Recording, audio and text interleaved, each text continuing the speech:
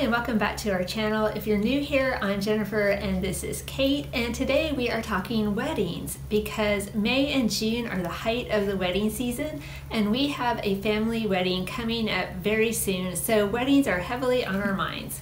And today we wanted to talk in particular about the wedding ring of Mary and Joseph, which probably isn't on a lot of people's radar, but we have done some research and greatly enjoyed learning about it.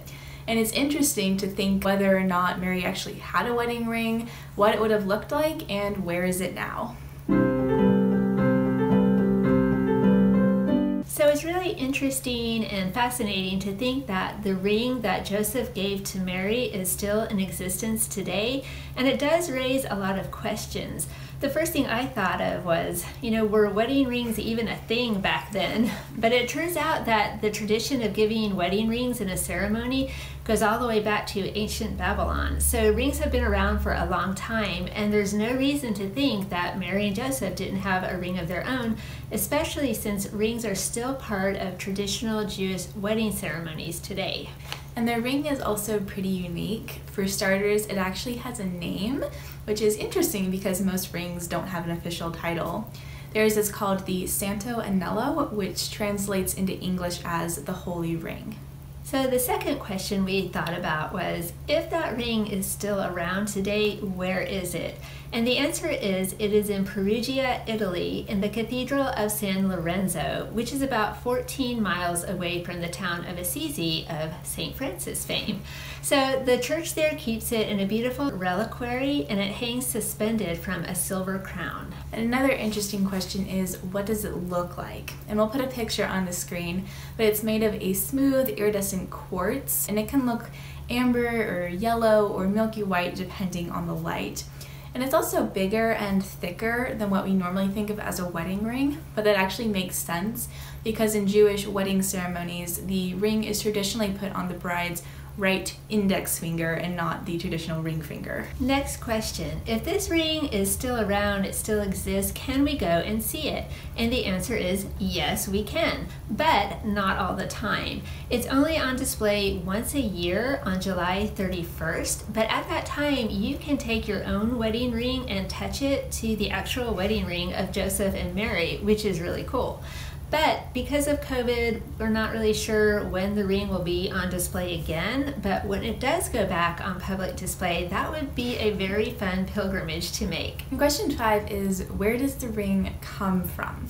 Well, the ring first popped up in history in an account from the 11th century that says the ring was in the possession of a Jewish family for a very, very long time until the Blessed Mother appeared to a member of that family, a dealer in precious stones, and told him to give the ring to an Italian goldsmith in the town of Chiusi, which he did. But the goldsmith was not really on board with the whole idea of this is really the ring of Joseph and Mary, so he had his doubts until he had a vision in which his young son, who had recently passed away, appeared to him and said, "Dad, guess what?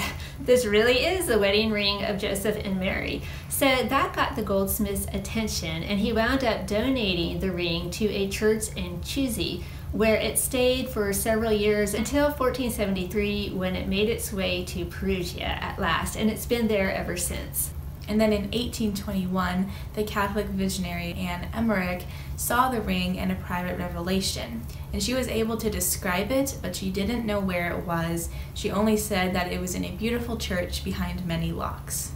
A few years after Anne Emmerich died, people decided that, hey, she described the ring, it exists, so we are going to go find it. So people went looking for it, and they found it in the church in Perugia, and it was exactly as Blessed Catherine had described it. And the people of Perugia said, well, yeah, we've had the ring all along. What? That's not news for us. You didn't know about it? Oh, well, sorry. It was a case of the ring being hidden in plain sight.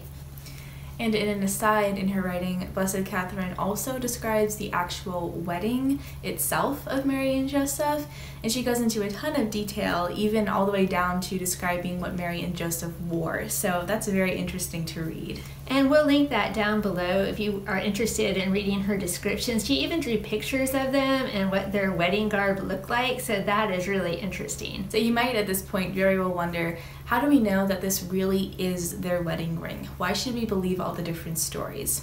Well, first off, the Catholic Church does not say that we have to believe in private revelation, so if you want to remain skeptical about that, that's totally fine. But historians have done research on it in 1949 and 1950, and they did confirm that it is a man's signet ring that dates back to the 1st century. And then in 2005, Mishka Tosti wrote a book on other findings that agreed with the findings from the first investigation. So we'll have his book linked below. Okay, so aside from tradition and the revelations of Blessed Anne Emmerich, there is no way to prove 100% that this is the actual ring that Joseph gave to Mary. On the other hand, there's no way to prove 100% that it's not their ring. So it is fun to think about, and in any case, it is a good reminder that there was a betrothal ring that Joseph did give Mary at the time, and that ring links us to their beautiful marriage and the beautiful home and family that they provided for Jesus. And we do know that wedding rings have a very deep meaning. The circle is a symbol of infinity and reminds us that God's love for all of us is eternal and never ending. So there you have it. That is the story of the Santo Anello, the wedding ring of Joseph and Mary. And now it's time for us to go get ready for that wedding that we're going to soon. Thanks for watching, and we'll see you next time. Bye. Bye.